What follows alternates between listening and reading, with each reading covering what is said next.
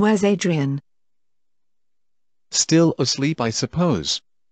He'll come eventually. What do we have for breakfast, honey? I knew you'd ask that question.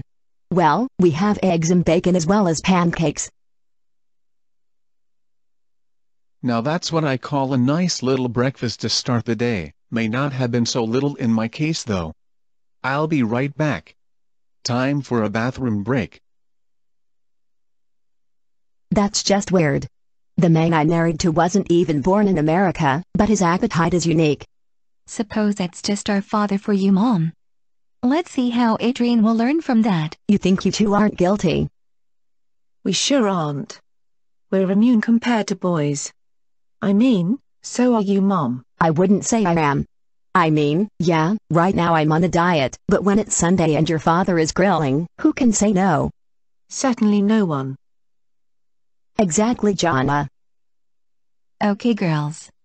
I suppose I'm off to the bathroom. Isn't Dad occupying it now? Oh man.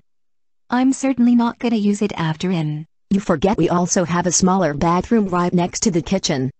Yeah, I forgot. And what if I want to use it? Just kidding. I just want to know why you girls and Mom talk about bathrooms. Isn't that something for boys? Seriously now, does your father talk to you about that? Just typical for boys, I suppose. Suppose you want breakfast. I'll bring it to you. That's for sure. Strange start into the day. Good morning, Adrian. Good morning, Mom.